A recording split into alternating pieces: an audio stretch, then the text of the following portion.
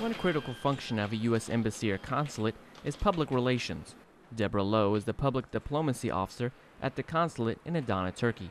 She has little time for rest. On any day, she may be arranging cultural outreach tours for American groups, speaking with high school or college students. And I'm also doing media outreach. I'm responsible for making sure that we have some relationships with the key media contacts in Adana and in our district. Deborah Lowe and her staff also monitor local and national media to gauge the pulse of the nation. They must be aware of any anti-American sentiment.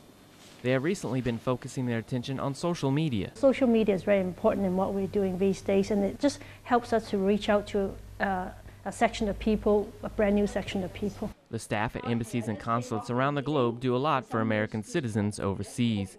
They help find lost passports and provide assistance for anyone in trouble with local law enforcement. They also remind all U.S. citizens that they must conduct themselves accordingly while traveling abroad. Travel around, go meet people, and don't forget you represent America. Everyone is responsible to do their duty as public diplomacy people. TSgt Casey Martin, Consulate Air Base, Turkey.